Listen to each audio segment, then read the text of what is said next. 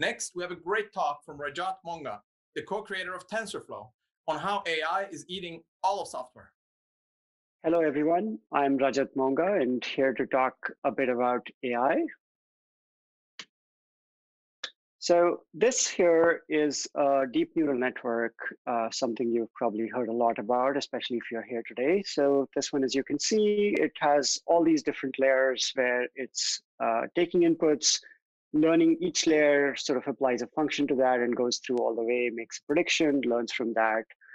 And this is really one of the core algorithms behind what we see as the success of AI over the last decade.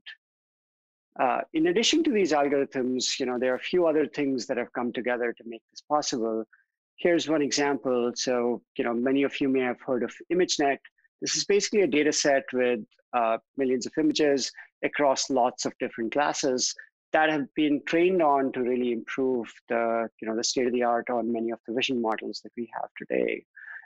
So that's sort of number two, putting the data together. In fact, data has sort of become so important here that you'll see things like this.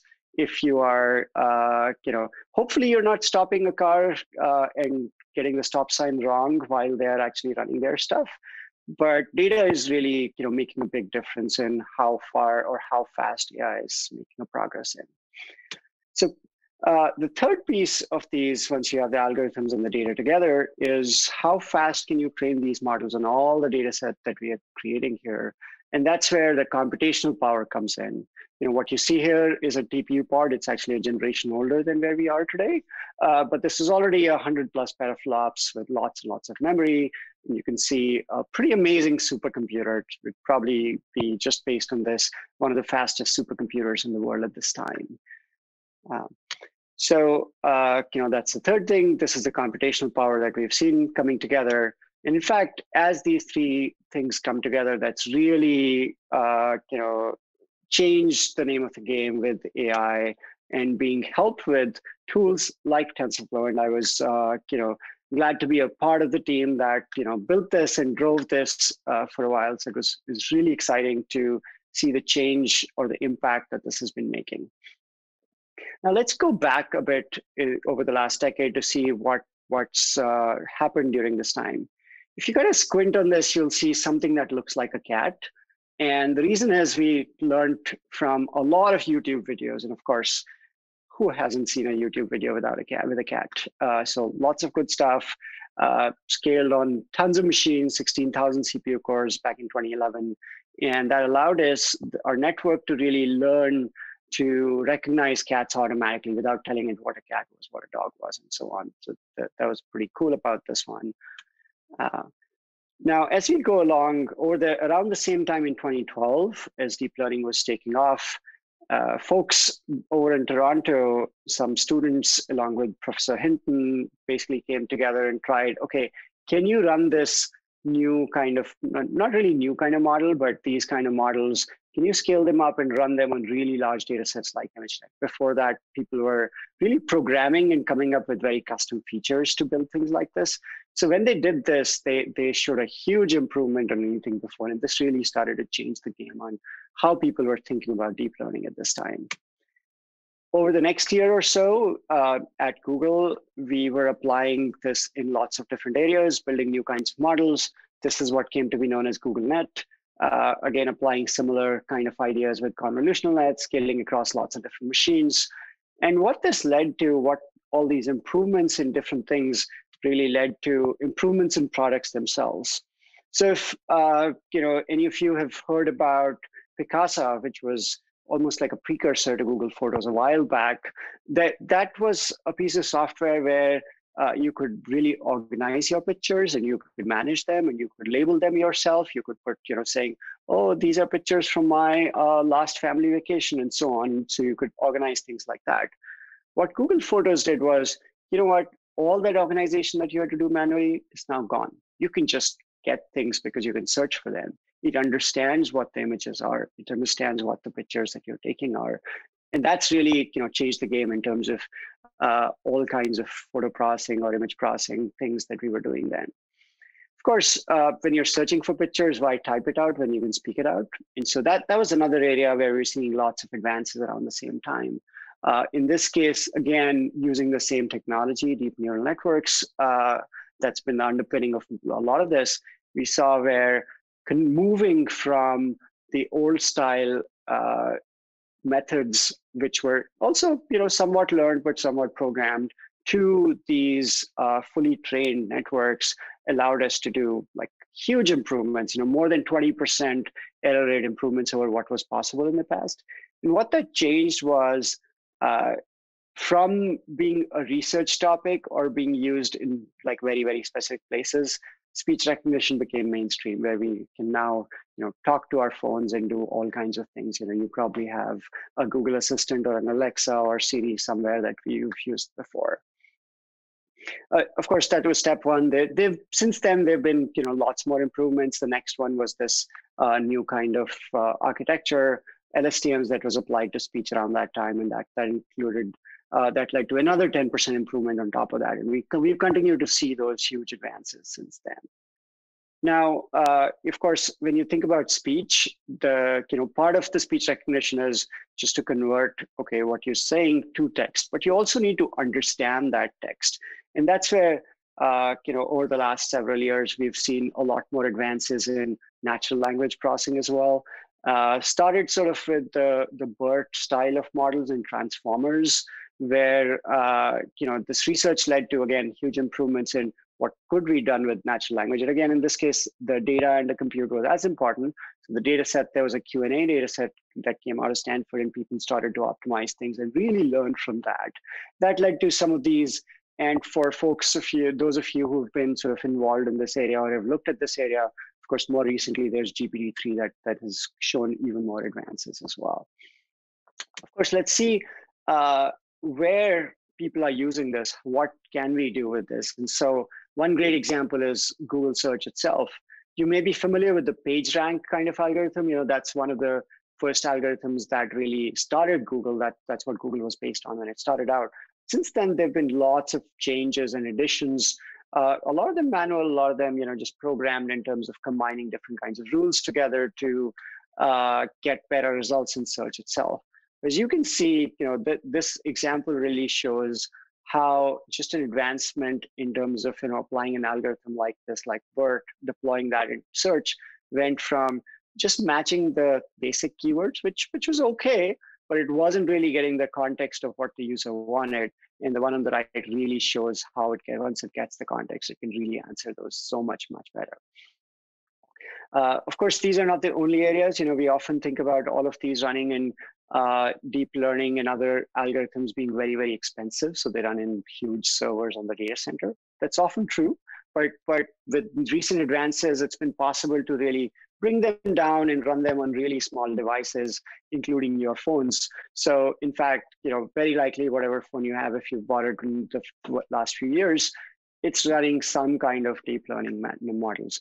In fact, this example here shows a model being applied to really get a better picture after you've taken it. And some of this can be done with your camera that's integrated on like Pixel phones, for example, where it blurs the background, combining not just your lenses, but also a whole bunch of smartness in terms of figuring out what's the foreground from the background as well.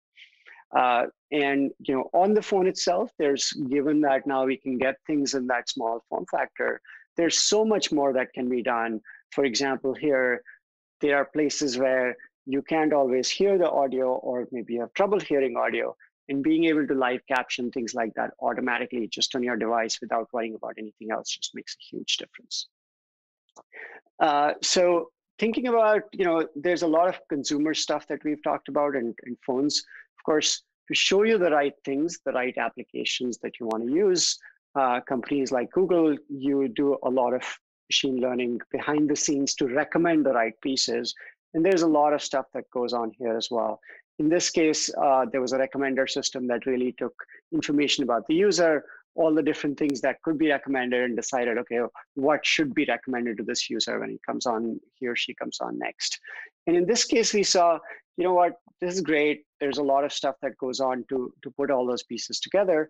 And this was deployed, was doing great. But then when people started looking at what's happening, they realized, one of the big differences was what was being run or trained on in the data center was different from what was eventually being run and executed to make the recommendations. And just fixing that one thing led to a huge improvement, that 2% improvement in this particular case. And so, as you think about how all these pieces come together and they're made possible, there's a lot of different pieces that really need to be done for making this possible. There's so many different things to make this model work, not just get all the compute and the algorithm together. And so these are some of the pieces that you see right here. In fact, there are tools around TensorFlow that have been built to really solve for this. That whole ecosystem called TensorFlow Extended, with all these different pieces that all the way from validating data, ingesting it, processing it, building the models, deploying in production, and really to help folks take care of that. And that's really to help bring AI into more and more things across the board. So we're clearly seeing lots of advances in this, and we're seeing lots of applications of that as well. Of course, not all is great with AI, and so there are a number of issues with AI as well, and wanted to just talk about a couple just to make sure we're mindful of it when we think about AI and do things at our end. So one, for example, with as they say, with great power comes great responsibility. There's a lot of power in terms of say identifying faces and doing recognition and so on. But that can be used in all kinds of ways, and not always in a good way. If you think about cameras all over the world, most cities today have cameras deployed in different places, whether it's in the eastern side or in the west. There are so many different cameras that can be used in different kinds of ways to recognize people and do different kinds of things. We need to be really responsible and thoughtful in how we want to use them as well. We're entering an era in which our enemies can make it look like anyone is saying anything at any point in time, even if they would never say those things. So, for instance, they could have me say things like, Killmonger was right, or Ben Carson is in the sunken place, or, how about this, simply, President Trump is a total and complete dipshit. Now, you see, I would never say these things, at least not in a public address, but someone else would. Someone like Jordan Peele. This is a dangerous time. Moving forward, we need to be more vigilant with what we trust from the internet. That's a time when we need to rely on trusted news sources.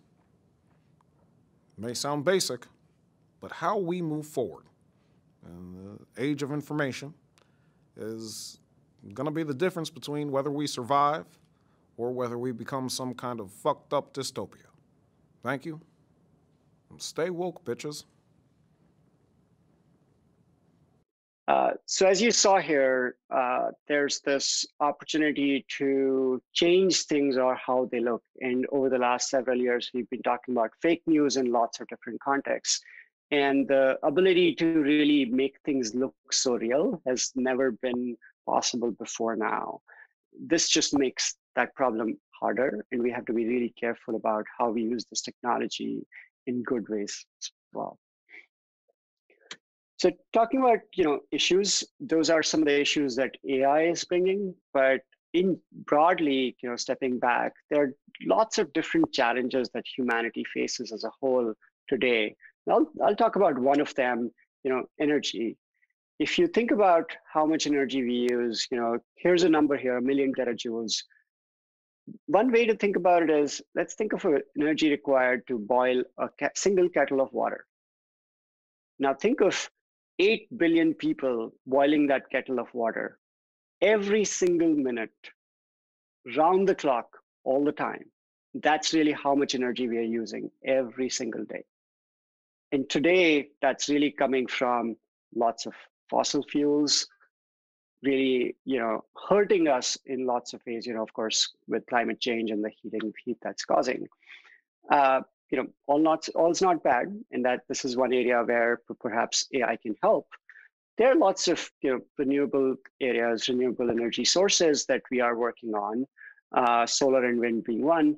And from simple things like just looking at, okay, how can we repair these windmills? How can we find the turbines and the problems with them sooner, to forecasting the solar and the wind power sooner and much better, allows us to make a lot more progress and allows us to use these more effectively and efficiently towards a much better future.